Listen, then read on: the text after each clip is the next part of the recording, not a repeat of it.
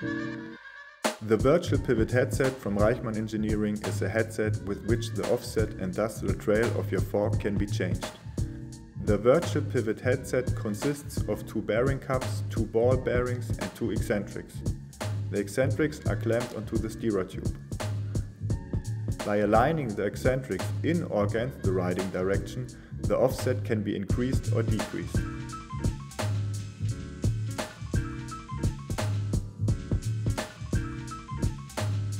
There are normal headsets, angle sets and headsets to adjust the reach.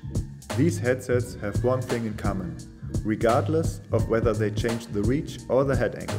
The steering axis and the fork shaft axis are the same. The fork therefore rotates around the steerer tube. With the virtual pivot headset, however, the fork shaft axis is moved in front of or behind the steering axis by using 2 eccentrics. The fork therefore no longer rotates around the fork shaft, but around the steering axis.